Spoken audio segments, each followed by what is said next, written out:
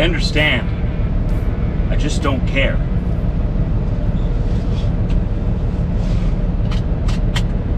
It's the motto for today. Why not? I actually care a lot because we're going trucking. I'm very excited. Going back up to Kenora, gonna grab another load. It's gonna be ready for us in the morning. We're gonna bring it back down here to Brainerd, another one. And then I have a load lined up in Fargo that's taking me home. So tell me, whisper it in my ear. Don't look in my ear. Apparently I have hairy ears.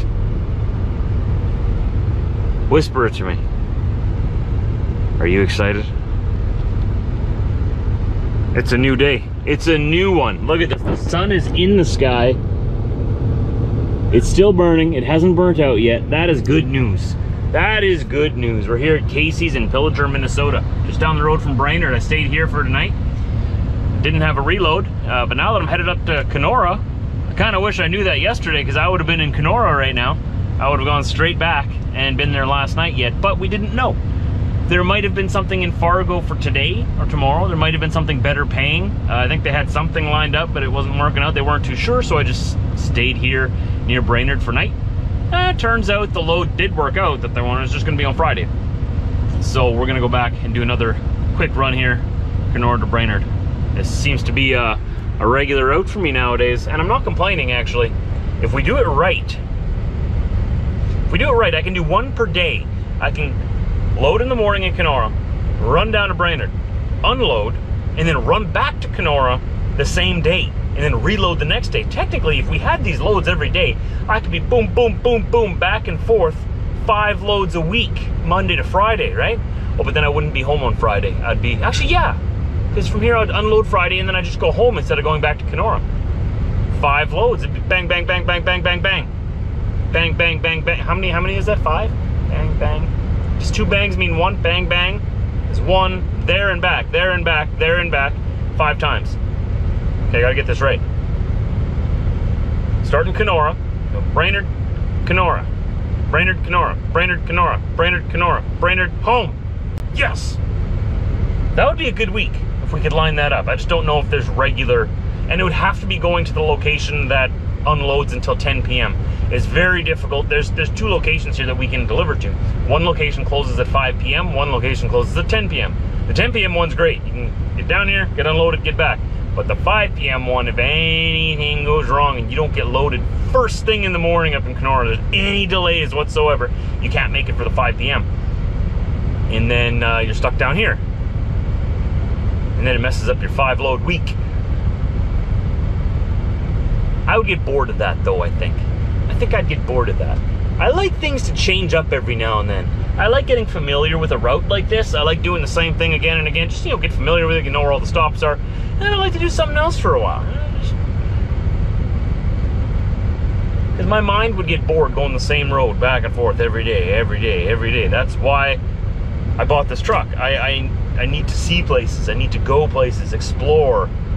I want to see the world around me, even if it is in my region. I want to see different places all the time. So I don't know. I'm happy. I'm happy. I'm not complaining at all. I'm happy with everything that's going on. Who knows what we're picking up in Fargo?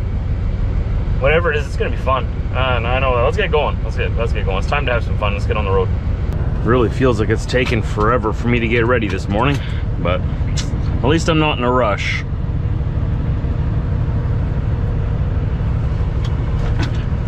Tomorrow will be a little bit more of a rush, but today we can sort of relax, take it easy.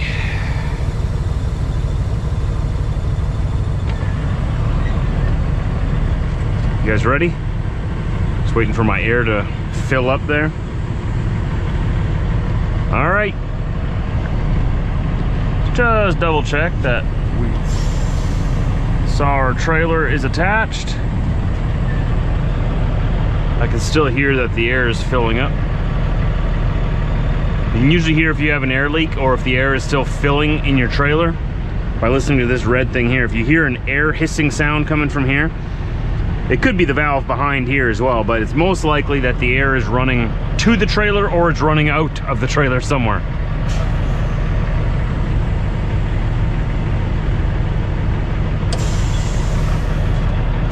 All right, let's go.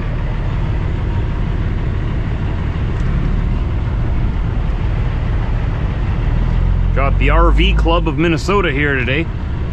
These are some nice fifth wheels there. Britt and I would love to have a fifth wheel too. We might actually use it more. We have our travel trailer, but I bought that myself right before I met Britt, or right as I met Britt. And at that time, I didn't know where our relationship was going. I had just met her. And I hadn't had much luck in previous relationships. So, you know, I had bought the camper and sort of just said to myself, well, I'm just gonna buy something that works for me and we'll see what happens. Turns out I, you know, fell in love and stuff and got married. Trying to bring kids into this world. And now we need something bigger if we want to use it. Or we would like something bigger. I don't know why that person stopped there. They didn't have to. But I guess they were trying to be nice, so I'll take it. Look at this lawn. Wow! Take a moment to look at that lawn. Wow! Now that is impressive. Hashtag impressed. It takes quite a bit to get that certification from Trucker Josh himself. Hashtag impressed. Like, look at it. Can you see through the window there? 5 stars for that lawn. 5 stars. I should have gone. I should have gone. I was too distracted by that beautiful lawn. Shoot. Okay. Oh, now there's non-stop traffic. Of course there is. This is almost as bad as that intersection back home that I was telling you about, Suicide intersection. See, here these guys are coming around here 60 or 50, 55, 60 mile an hour. I can't see them until they're around that bend there. But it's not as bad because I can see traffic coming from this way.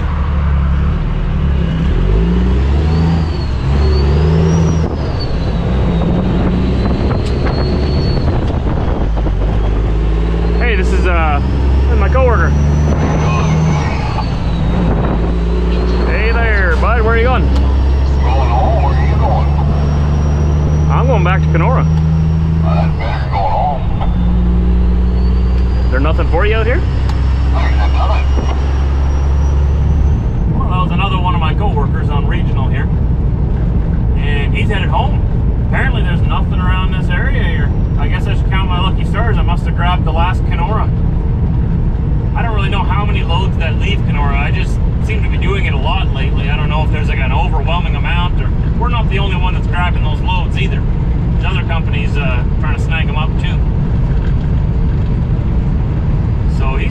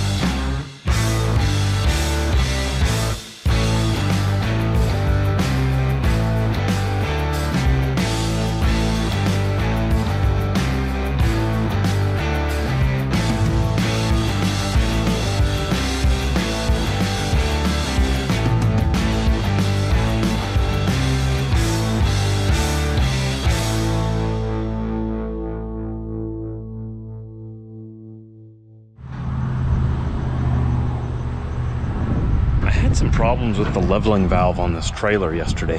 After I unloaded the lumber, the trailer obviously lifts up because there's less weight on the trailer, and the air pressure in the airbags causes the trailer to lift up, right? But there's a leveling valve underneath there that would normally release air in the bags and release pressure so that the trailer goes back down to its normal ride height.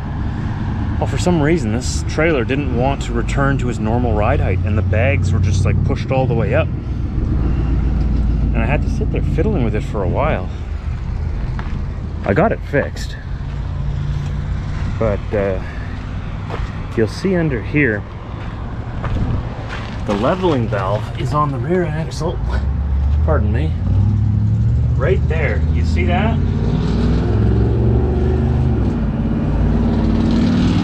That's the leveling valve, and for some reason, it was hissing out air like it wanted to, like it was releasing air pressure, but the air pressure was coming from my compression tanks on the truck. So I was just losing air pressure. That's the first sign. When you see your air pressure going down, there's air escaping somewhere, right? And it happened to be from this valve here. So it was releasing air out of these, or out of my tanks instead of these airbags. The valve was sticking. So, I'm not too sure what was the actual problem, but I disconnected the air leveler, moved it up and down a few times, tried to dump the air out of the suspension with this valve up front here on the other side. Under here, see it's up right now. I put it to dump the air, and it wouldn't dump the air. So I was wasn't getting too frustrated. I mean, it's not my trailer, but at the same time, I don't want to spend a whole day waiting for someone to be able to look at it, you know, at a shop, local shop or something. So I wanted to fix it. It seemed like a pretty simple fix, and it was eventually. I tried to figure out where the air was being blocked and which valve wasn't working. I worked on that valve for a little bit to get it moving again, and eventually it worked. I got that valve to turn over, and it's been working great ever since. So I don't know. It doesn't look old. For some reason it must have just slightly seized up a little bit. It's not cold, but ever since then it's been working just fine. Air dumps out of the suspension just fine now, lifts back up to where it's supposed to be. I reconnected the leveling valve to where it's supposed to be, where it was when I found it. Problem was solved. I don't really know what it was. I know which valve it is, but I don't know why it would suddenly stop working on a nice warm summer day. If it was wintertime, I'd be like, well, yeah, it's frozen. Shoot some airline antifreeze through there and bada bing, bada boom, you're set. But I didn't even bother with that now because I know it's not frozen. Maybe it just looks new, because it looks like it's new.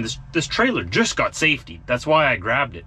It's not my favorite type of trailer that we have. It's a little bit of a lower deck than our other step decks, and the winches aren't as good. It's a bit of an older trailer. It's got a weaker rub rail. But it was the only one that was, like, all the good ones were taken already when I got there. So I grabbed this one because it just had a fresh safety done to it. I checked out the sticker. I'm like, oh, this is brand new. You could tell the sticker was just put on there. So I knew the trailer would have just been looked over, right? And it looks like the valve was new, but for some reason it was sticking. Maybe it was sticking because it was new. Maybe it's just a new part, needed to be worn in a little bit. Working now. And that's my story. The way I got the valve to start working was I pressurized it, I sent pressure to it, and then I released all the air up front here. But the air wouldn't release out of the bags, right? So I did that again and again and again, trying to push the valve over. And where the air hisses out, there's a little tube at the bottom there, and the air hisses out of there, right? And it's coming from my tanks up here. I would just put my thumb over it for a second and then release it. Put my thumb over it for a second just to build up that back pressure, so that wherever this valve was sticking, it would have a little bit of back pressure. Does that make sense? And it worked. That's all it took. Just stop the air from hissing out for a second, release it, let it hiss out, stop it again, and I did that maybe like 5 times, and then suddenly I heard the valve go clunk, and then everything was fine. But it looks like it's brand new, so oh well. I'll make a note of it and keep on trucking.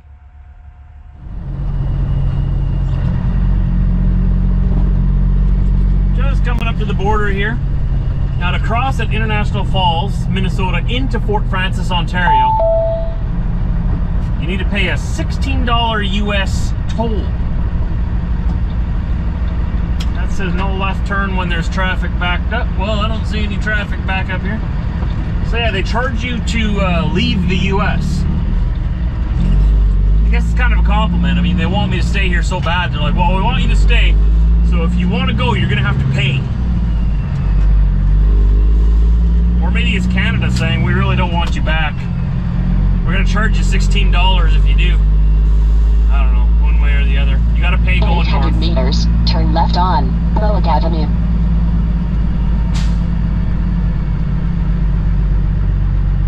I really wish they wouldn't do this. I hate that there's a, and it's cash only. They don't accept cards or anything, just cash only. And it's at this little booth here. But I'll see you guys on the other side, okay?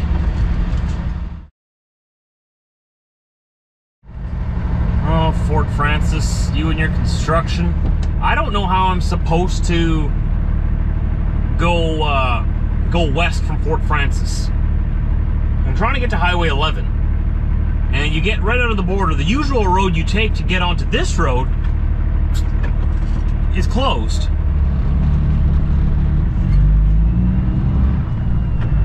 I figured it out. A little bit confusing. It's the 3rd time I've done this like in the last 2 weeks, and it still confuses me.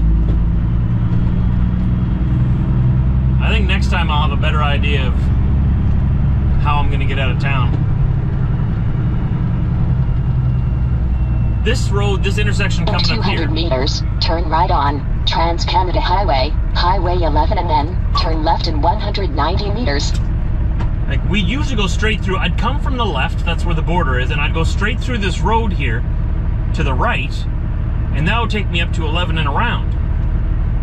But now that they have this road closed here, I came up here and I was like, well, I'll just make a left turn. I don't know if you can see it on the light standard off to the right there. It says no left turns. So I was forced to make a right turn, go and try to figure out how to turn around.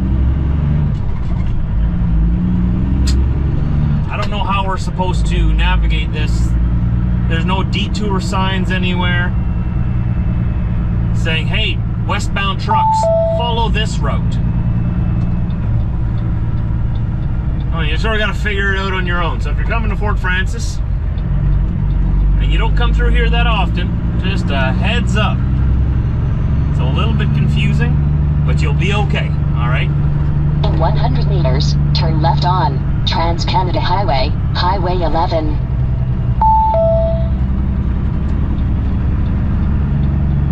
It's a friendly town up here. You'll be okay.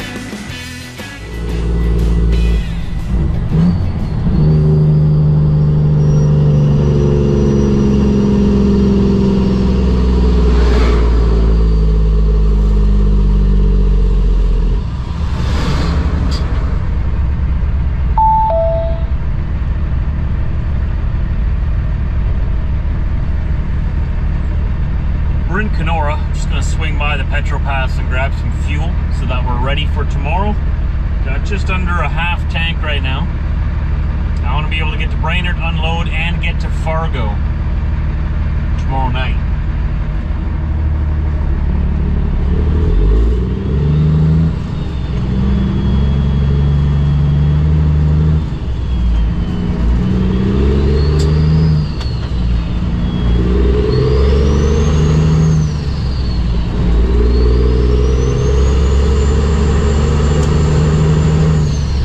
Approaching destination in 200 meters, on the left side.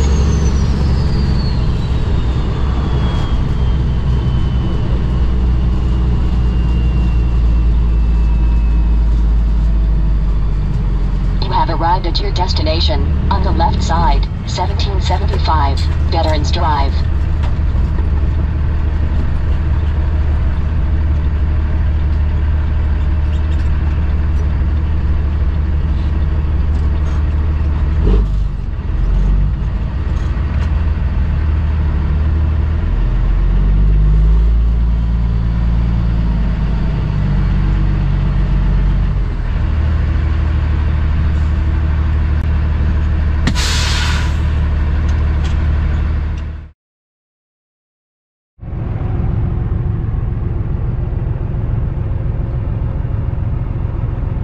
Well, we made it.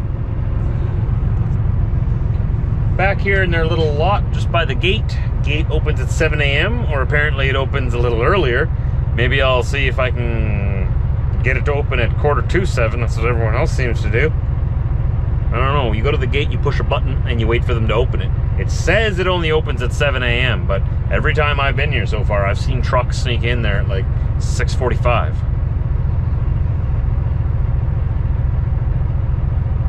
I don't know what's going on. Whatever. It's all right. We'll get loaded in the morning. Same run again down to Brainerd. Same thing. We'll unload tomorrow afternoon or tomorrow evening down in Brainerd.